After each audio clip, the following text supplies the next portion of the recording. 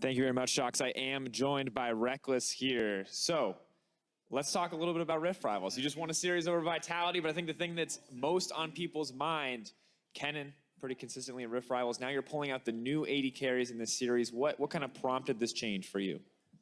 Well, Kennen got nerfed in 7.13, and Rift Rivals was the first official games we had on 7.13, so I was kind of just maybe stuck in like the old patch. I'm not sure. Like, we had really good scrim results, so I just thought maybe it's still fine, you know, like maybe the changes didn't affect it too much, but then at Rift Rivals you could clearly see that it wasn't like working out. So in the past week we've just been trying to like not necessarily change everything up, but try a lot of new stuff so that we're more versatile in the future when these kind of tournaments come around, because if we're playing so many games back to back and we're not able to adapt, we will definitely like get punished against good teams.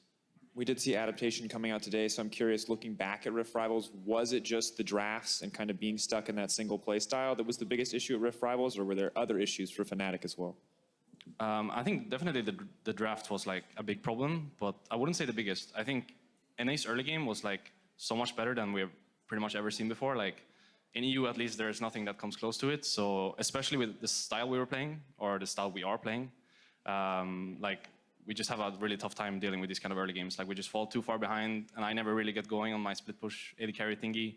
And that's why we made some of the changes going into this week, because we just felt like if someone were to pull out this early game again and I don't get going, we don't really have any cards to fall back on. Meanwhile, now we maybe have more of like, as I said before, like a versatile playstyle, so we're able to maybe fall back on like SOAS or Caps if something goes wrong on bot.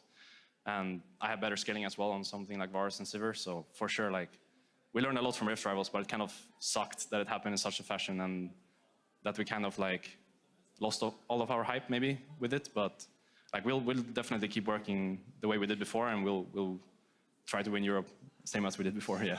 Definitely on the path to building some of that hype back up with some pretty solid wins over Vitality today. Now, looking forward for Fnatic, improving some of those individual things, improving that flexibility looks good for you guys, but what are the immediate goals outside of kind of learning to deal with that aggressive early game that you saw from those North American teams? Well, as I said, I think the biggest thing we're working on right now is that we're not so reliant on me doing my thing that I did before. And we're much more like able to adapt in the game as well, because some games like at Rift Rivals, they were just having so much jungle pressure on bot, and I wasn't able to like pressure the lane at all or do my Kennen things in the lane. So yeah, we just had nothing to fall back on, and now we've been trying to like be more like broad as a team and able to play around pretty much every lane, every player. And like maybe in Spring Split it didn't work out, but now I think it will, because everyone has improved so much and we're so much better now as a team. So like for sure it's going to be much better now. And as you could see here, like there were some good signs, especially in game one. Yeah, definitely saw some fantastic plays across the team. Early aggression from North America seems to be a consistent thing that kind of trumped Europe out across Rift Rivals.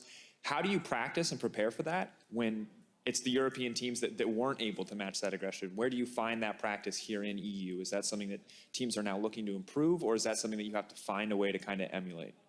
I think it's hard to practice, but most of it is theoretical anyways. Like we just have to talk about jungle paths and how much pressure each lane has and what they can do with it, because at Rift Rivals we kind of got caught off guard. Like if you saw the first C9 game, like their support was just roaming mid at level 2 or something, killing Caps behind his tower, and like that's something we've never seen before. Like usually if the enemy team gets pressure bot or something, they just try to snowball it into a CS lead or tower damage.